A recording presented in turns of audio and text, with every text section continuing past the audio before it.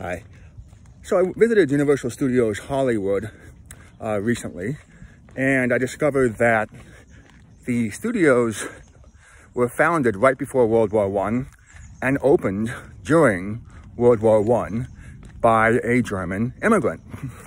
So even something that appears perfectly innocuous and divorced from the military-industrial complex in the United States probably got its start manufacturing anti-German propaganda.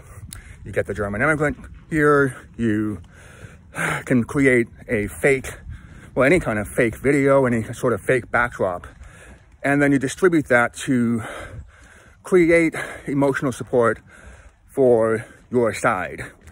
And to the extent that you are, in fact, on the right side of a war or a cause, it seems like that sort of propaganda would be an acceptable form of, I suppose, support. The problem is when it seeps through every segment of your society to the point where humanity's storytelling function overwhelms facts and logic, thereby inviting the truth to destroy the entire foundation. So I visited that. I went over to after Universal Studios Hollywood.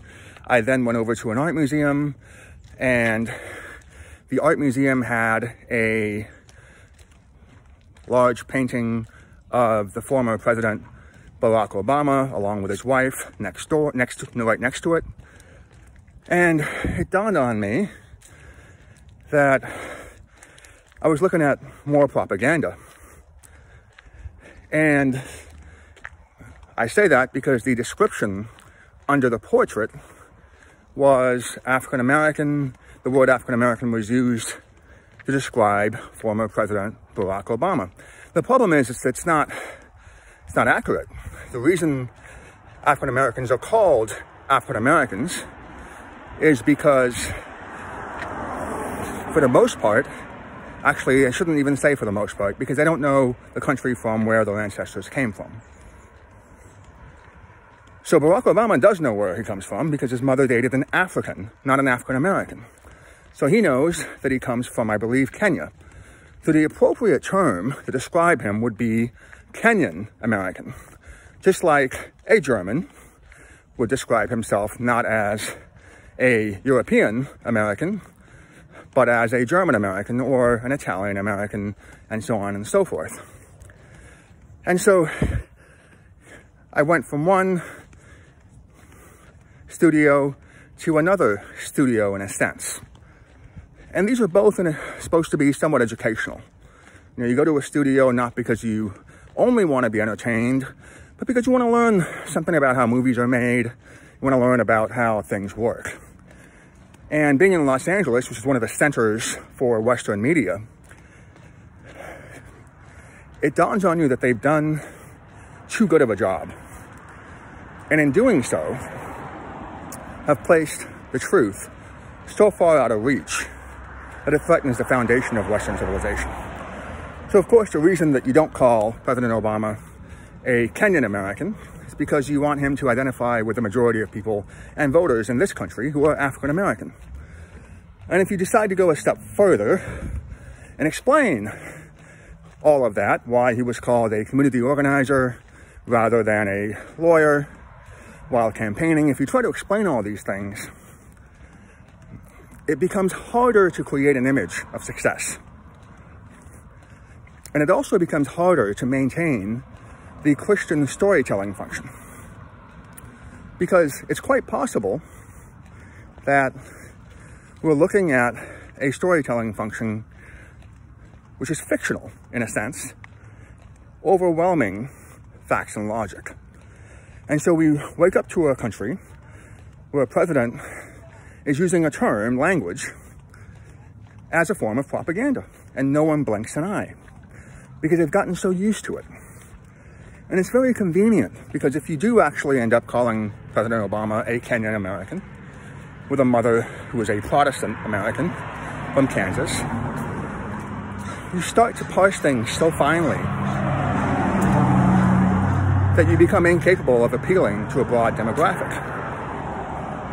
And that goes back to what politicians are supposed to do. Are they supposed to appeal to a broad demographic, or are they supposed to come up with principles that we can all agree on, thereby binding us together, not only because of being appealing to as many groups as possible, but because they're able to come up with principles that they can then convince the other branches of government, the lawyers, the judges, the police, and the military, and of course, the lawmakers, to follow. In other words, what does it mean to be a leader? And you can see how you need both. But for purposes of this lecture or discussion, it's important to realize that even when evaluating the most basic language, the most basic methods of communication, the political branch, almost all of them, completely failed. Because even at the very top, they were unwilling to admit an uncomfortable truth. And because of that, much of the media, whether from LA or another place, is manufactured in order to bind people together in good faith, but in a way that obscures the truth, thereby making it extremely vulnerable to outside influence, which then, of course, leads to censorship. If whatever philosophy you have is appealing and convincing, but lacks a foundation of truth, censorship is inevitable. And that's why so many people, everybody from Martin Luther King to myself, over time, include progressives and liberals as part of the group deserving blame for a country's collapse. Because if you are in a position where you have to sit down and explain that the reason it's dishonest, in a sense, or misleading to call President Obama an African American, you have to then get into really uncomfortable truths. One of which might be that the Protestants and the Catholics in this country were able to set aside their religious differences only because they were able to import Muslim labor into this country by force and by deception, otherwise known as chattel slavery. If you want to get even more into it and get closer to the truth, it's probably also misleading to call both Catholics and Protestants Christians. In fact, the Protestants split from the Catholic Church. That's what the Protestant Reformation was. It was a protest of the corruption in the Catholic Church. Protestant Protestants.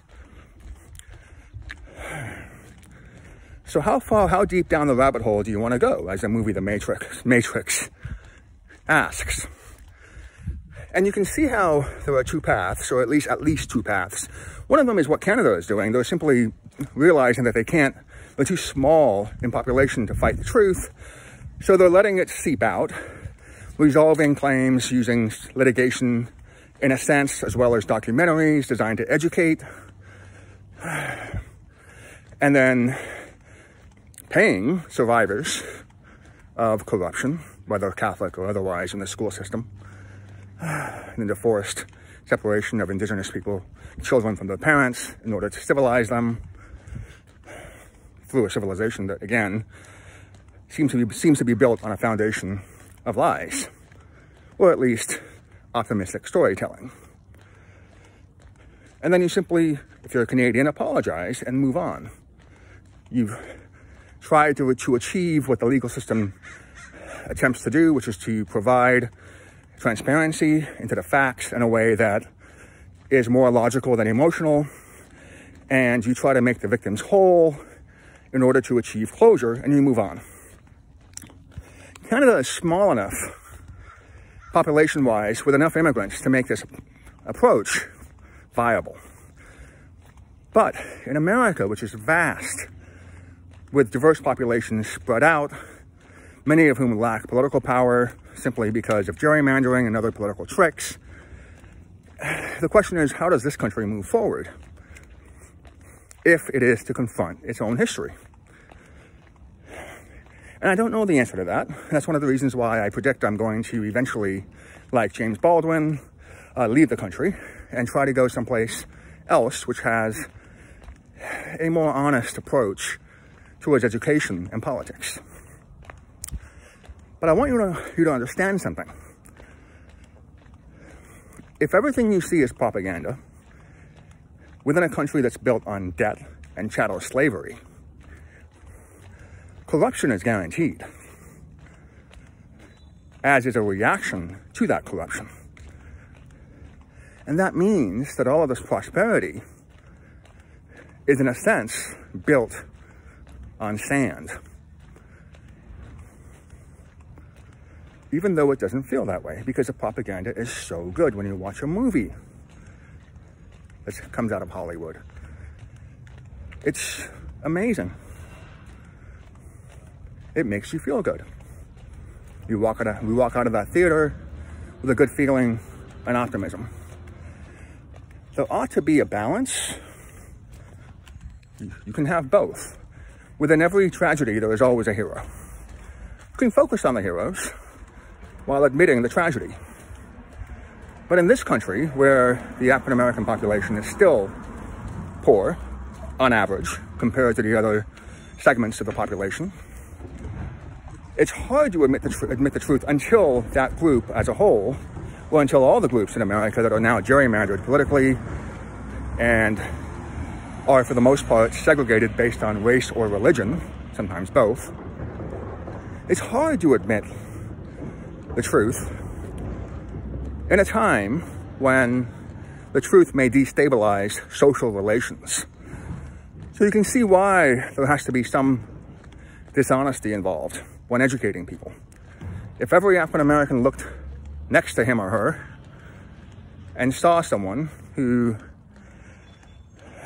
is in that position not because of merit, but something else, but because of abuse of his ancestors, social relations wouldn't really be optimal. If a Christian or a Baptist, Southern Baptist, realized that the Bible does not expressly outlaw slavery, which may have made it easier for both the Protestants and the Catholics to collude in order to maintain an immoral institution, it makes it harder for them to assimilate within a society that is, for sure, Christian and Catholic, or Protestant and Catholic, I should say. So we are now experiencing what I believe to be a gap, an interim period between the optimistic projections of our media and of our studios in America and reality.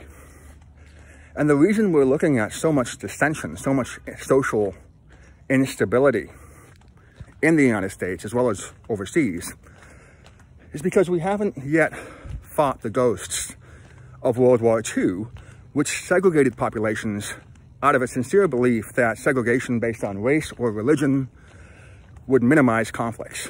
And what it's actually done is that it's made it easier for people to lie about themselves and their own history.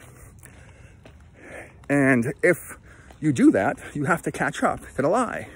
You have to make the lie into reality. And if you don't do that, the truth will destroy you. That's what's happening in this country right now. It's what's happening across the board.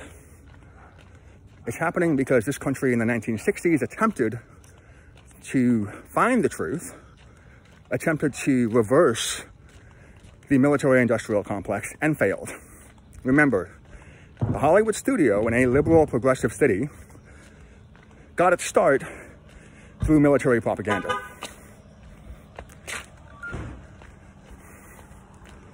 It's in every segment, in every facet of American life, because World War II wasn't really that long ago. It just seems that way because there's been so many other wars that happened after World War II as a result of World War II not resolving border conflicts. So Vietnam, again, you have what globalization is. What is it? It's corporate interests backed by sovereign militaries going around the world in order to project not only propaganda, but services and infrastructure. In order to, not necessarily to exploit labor, but in order to get a reasonable return on investment, while also creating a type of homogenous culture that is supposed to get us all on the same page. In other words, if we all speak the same language, chances of mistranslation and therefore misunderstanding ought to be minimized. And that's not, you can see how that's not true. The United States, since the year 2001, has proven that's not true for the last 20 years. But rather than try to circle back and resolve these conflicts, it's seeded because it can maintain that studio type propaganda. Rather than circle back like the Canadians and try to achieve a balance between optimism and reality and rehabilitation of the past, it's gone the other way. It's decided that its propaganda is so good that it doesn't need to rehabilitate the past. If enough people believe in a lie, it becomes the truth, in a sense, for a while. But this is happening at the same time that formerly colonized countries, like China, countries that have built themselves back up, like Russia, they're realizing that this country is built on a lie. And because they've been colonized or pushed into collapse, they're able to, within a technologically, I suppose, level playing field, attack the ideological foundations of the United States. That's what you're looking at now. Now, when you look at political confusion, I mean, when you look at the studios using distractions, sometimes in the form of politicians themselves, in order to take attention away from the hard work of building understanding, until a point in time when that gap that I mentioned narrows. But again, this is happening at the same time that competitors are rising and have been rising for the last 20 years, at least, or at least the last 30 years. So you have all this unresolved conflict post-World War II that leads to multiple wars all over the world, none of which is taught in this country, by the way. If you look up the Bandung in Indonesia conference, no one teaches that here. I mean, you have to read Malcolm X, though, to figure it out. You can get there, it's just difficult. You look at that, you look at, the Dutch in Indonesia, you look at the Vietnam War, you look at just everything. The invasion of Tibet by China to secure water resources. You look at Hong Kong, you look at Macau. Everywhere you look, there's been an attempt by military alliances to secure ports for their services and goods in order to replace governments all over the world, which have been weak post-World War II, to the extent that they were either not on the right side or were not involved because they were not able to build up their manufacturing systems as quickly. But you have to remember, even the victors of World War II were in massive debt. The British owed money after World War II to the Americans. And so as I walk through these streets in America, I'm looking at the end of American influence, ideologically, but not with respect to all the things that these military alliances have provided, which is goods, products and services, cars. I'm looking at a Japanese car now. Well, I think it's called Kaizen, or the Toyota manufacturing process. All these things were implemented in order for these countries to build their systems back up after losing a war, so that they could join not just a military alliance all over the world, but also one that's based on trade which would then facilitate understanding. You might want to look at it this way.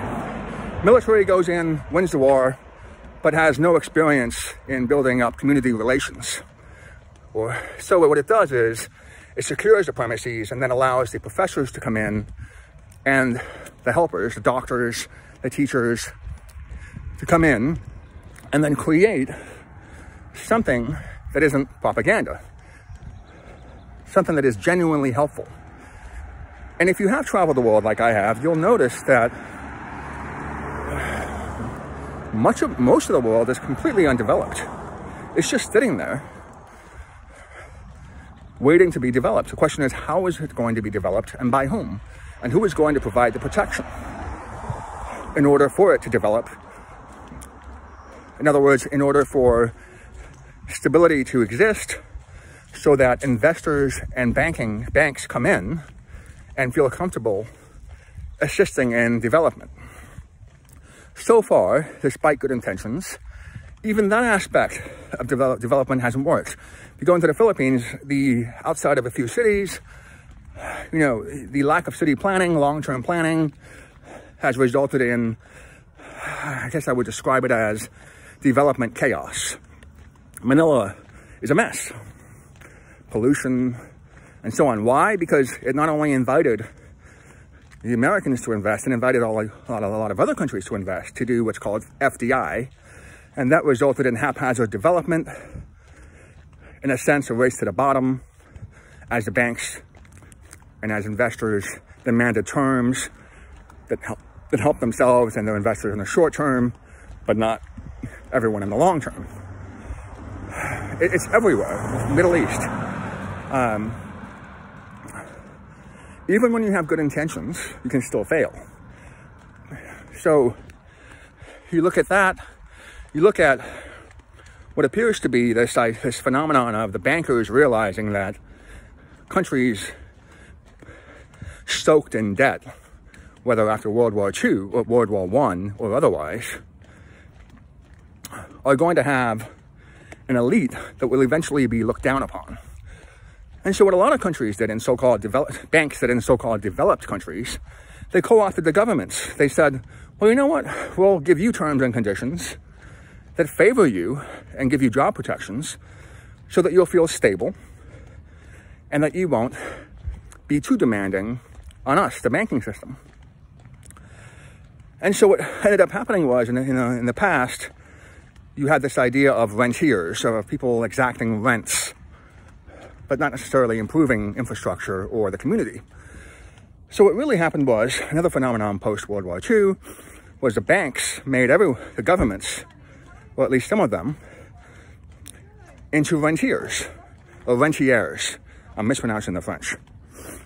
And the governments became ineffective and therefore unable to regulate properly the banking system, which then led to an explosion of debt. We're looking at it now with SPACs, S-P-A-C, just this unregulated, in a sense, swath of money coming into the country, providing jobs, but not necessarily in a way that makes the whole country better. China has figured this out and is trying to regulate in a way that preserves governmental integrity. But the United States isn't there yet. It's not there yet because of propaganda. It's not there yet because the studios are just too good. It's not there yet because the teachers have failed. Because once again, if the banks co-opt the government, the teachers are government employees in the public system, they're going to teach in a way that preserves whatever funding mechanism has been put in place that preserves their jobs. That, of course, corrupts the lawyers and the legal system. And then eventually you're just left with disdain for government, which allows the executive branch, the police and the military, to rise, the intelligence agencies to rise, and take extrajudicial measures to ensure not just efficiency, but productivity. That's what's happening now, all over the world. People are realizing all the age-old truths that debt corrupts, that the world has been built on a military-industrial complex,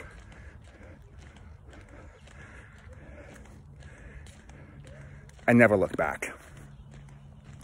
When that happens, and this, by the way, applies everywhere. Singapore, a country that was admitted to the United Nations, when it was admitted, it gave a speech where it said, its representative said, I think it was Rajaratnam, it said, "We seek to be a welfare state, not a warfare state." Something along those lines.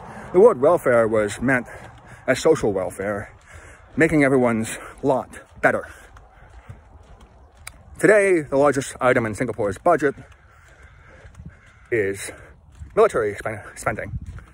Even countries that have been wildly successful, like Singapore, that have stable and honest police officers, that have probably the most stable political system in the whole world, even they have not managed to escape Eisenhower's warning about the military-industrial complex. So you look around, and if everything seems unstable, it's because everything is, in a sense, built on debt and propaganda, and therefore fake. And in a sense, I'm lucky to be part of this gap, to be living in an empire during this gap between propaganda and reality, because I get to tell the story. Once this gap is resolved, history will still matter, but it won't be easily ascertainable, because the problem with speedy development that doesn't also consider the truth is that cultures get lost along the way. And it's already difficult to reach back and connect hands with your ancestors somewhere in the world 200 years ago, much less 1,000 years ago. At some point, that ability to reach back and connect the chain of humanity together in a way that does allow politicians and leaders to create principles to bind us together based on the truth, at some point that's going to be lost. The task moving forward is to evaluate why we have politicians, and to evaluate why governments and banks should not be in positions to create unholy alliances. And what we have here, the reason I'm worried is because this typically precipitates war of some sort, is a loss of principles, at least publicly, at least on mainstream media channels. And this appears to be intentional if the banking system and its cronies in the media are allowed to cause disrespect for all the political branches. They get their own way. The government cannot muster enough power in order to regulate the banking system, which then results in the status quo. We know that's happened in 2008 and 2009 when we had that financial crisis all over the world. We had the savings and loan crisis before then. Well, today there's more debt than private and public, I believe, today than in 2008, 2009. So we haven't escaped the paradigm.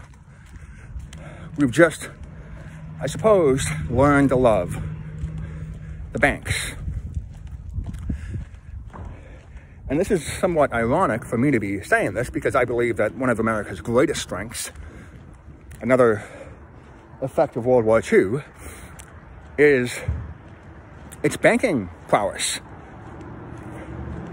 If you travel the world, you'll know that it's not everywhere has an ATM or a money exchange. It's not easy to convert currency all the time. It's not just an American in Cuba. You know, some countries still have dual currency systems like Cuba. You get an appreciation of the banking sector's prowess just by traveling enough. But with every positive, there's a negative. And we're looking at this point, more negatives only because the banking system, by becoming so much more effective than the political system, has effectively created a lack of checks and balances. This is happening at the same time that the private sector has been attempting to replace the government in every possible way. There are now more private security companies than ever before. Not just physically, like security guards, but online in cybersecurity. Every year, multiple cybersecurity companies pop up.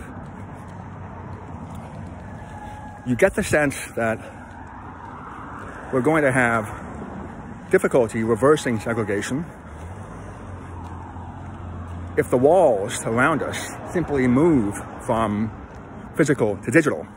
But it's going to be even more difficult because without physical walls to look at, if those walls are digital, we may not even know there's a problem until it's too late. So we have all these different issues coming in. The movement from the physical to the digital, which affects our ability to reach out and touch the truth. We have the banking system deliberately undermining governments all over the world in order to maintain the status quo, which is governments run by debt and not taxes. We have educators failing to teach the truth, which is remarkable when you think about it, because if education is not there to teach the truth, what is it there for, really? You have, because of all of this, a splintering across the world, which gives existing power structures, the ones that benefited from World War II, the ability to project their culture and their truths and their propaganda all over the world, because governments have become more effective at propaganda than at providing services. COVID, this pandemic, has laid that fact bare. And you can see how the COVID pandemic is an attempt to harmonize not just immigration systems, but medical systems. You can see how that's happening now. You can see how there's an attempt. Is it going to happen? I don't know. I have no reason to be optimistic. The other thing I want you to think about is John Lennon's lyrics to the song Imagine, one of my favorite songs, which now appears naive. He talks about no countries, in other words, no borders. He talks about no religion. And you sing that and when you're younger, and it sounds fantastic because it sounds like we're finally going to achieve some kind of truth or some kind of principle that allows us to come together as a people, regardless of language, ethnicity, race, or religion, or accident of birth. And then you realize, wait a second, if we can't get on the same page regarding a common understanding of history, just in one country that has the resources to do it, that song, Imagine, will never become a reality. And so I call myself an accidental historian because I never wanted to study history. I just had to go into it in order to figure out the world around me. And that reminds me of another scene in Good Will Hunting, where the Robin Williams character tells Will to get out there in the world and explore it. Look at the Sistine Chapel. You can tell me everything you want about it, but it's not equivalent in any way to actually being there and smelling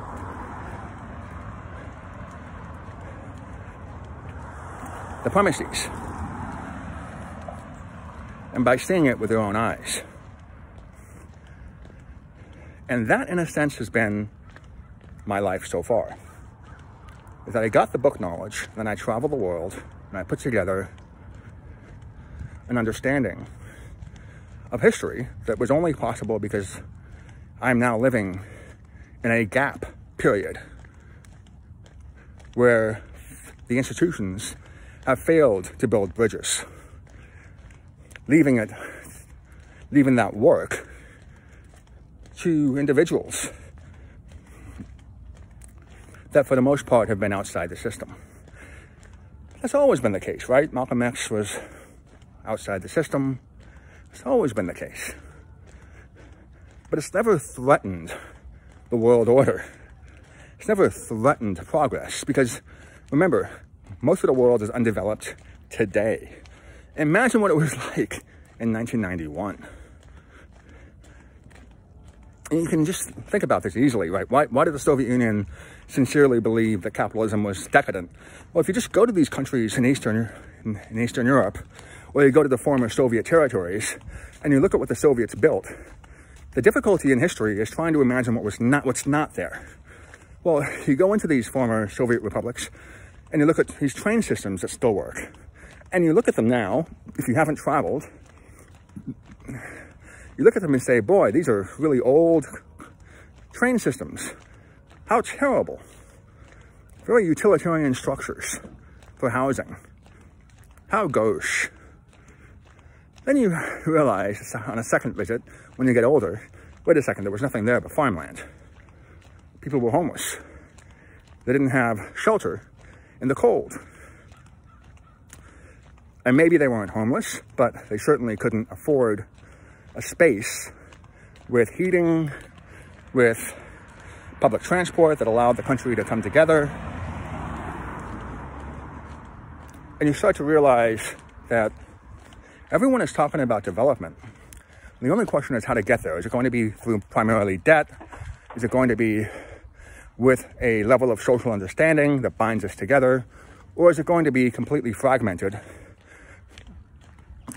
as it has been in the United States internally?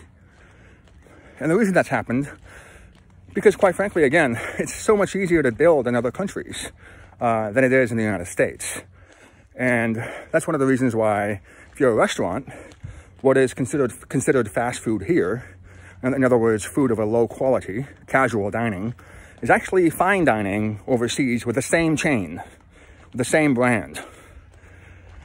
And again, that's because of the power post-World War II of the American currency, of the European currency, which then allows that stability to create a foundation for products and services. But products and services don't have ideology connected to them for the most part. They try. It's part of their branding now, but they don't really have anything. That's what the socialists were complaining about. They were saying that you can have this world of development, of progress, but corporations stand for one thing only, and that is to make money. Well, not really, because, you know, if you're Coca-Cola, you have to preserve a water supply. You know that the water supply, if it runs out, will bankrupt your business. So you have an interest in maintaining the water supply. That applies to anything food related or farming, but maybe not so much with technology. So we, the human race, have been attacked on all sides in a way that's almost unfair. Everything we see is in a sense fake, because we can't touch or see what happened before it. If we're able to do so, we can see some progress, just progress that's fragmented and disjointed, and that doesn't include with it principles that don't make a mockery of John Lennon's song Imagine. What's very strange is realizing that in the midst of chaos in the 1960s, that people were able to believe that level of idealism. Give peace a chance, imagine. People were able to believe it because they believed that they were attaining or getting closer to a list of principles that would bind together the human race across borders. And that's with John Lennon. Of course, he was married to someone of a different race, obviously in love with her. That's common now. It wasn't common back then. So John Lennon lived the song.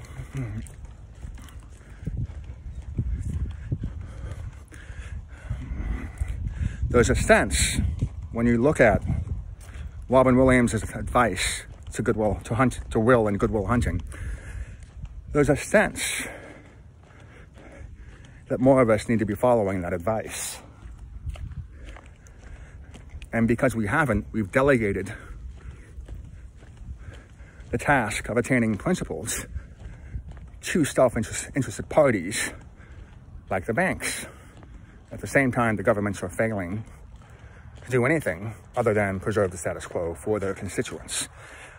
That's happening because of the fragmented system of American politics, where the system is designed so that local communities have the ability to reject national impositions. But what's happened is, when the country doesn't move forward together, what's happened is the politicians are rewarded for simply maintaining the status quo for their constituents when you include gerrymandering in that equation. So there's no benefit to progress in the political system, particularly when debt and banking is involved. So we go back once again to individuals. We go back to this idea that the smaller the country, the easier it's been to manage social cohesion. But only because we failed to live up to John Lennon's life and words. We failed to create a system of principles, despite having, at this point, 60 years to get there. And it's been harder than expected, because during that 60 years, the idea of progress has been built on a foundation of propaganda. In other words, on an unstable foundation. And we're just now realizing that.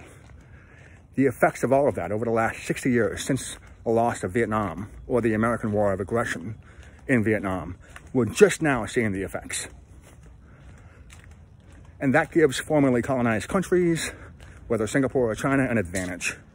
Western civilization should be far more concerned about its future. It should be far more concerned about a future where it has the best houses and the fastest cars, but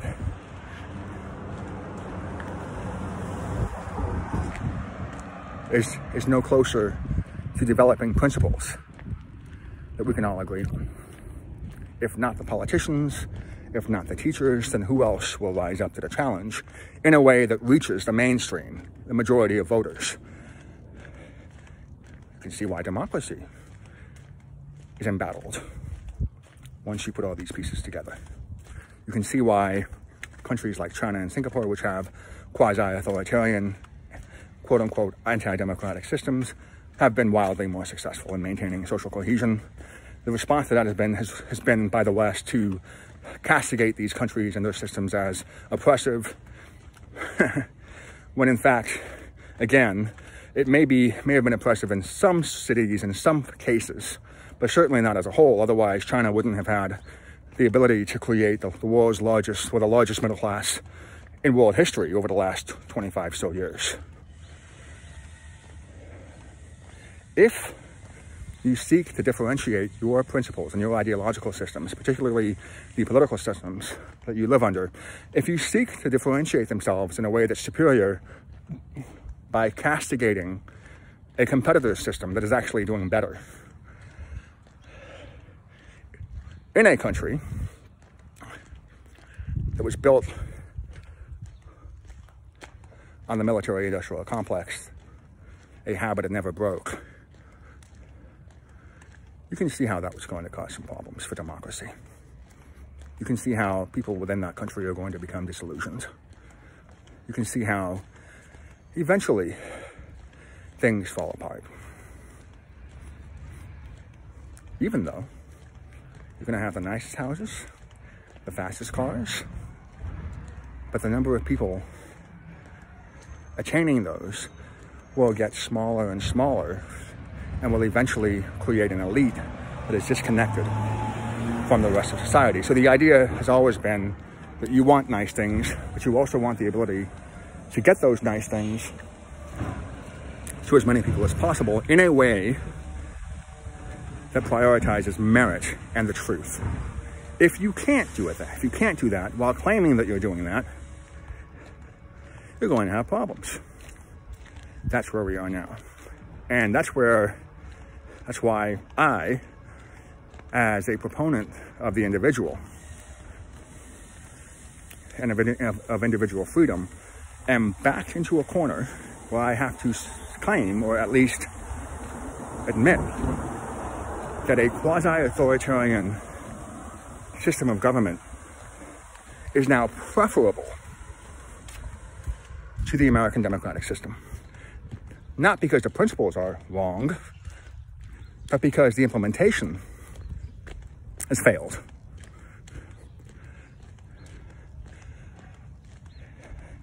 And that's the uncomfortable situation that I find myself in. So if you are in a similar situation, my advice is watch old movies. One of the benefits of having optimism is that you get to make great art. And I've always preferred older movies to modern ones.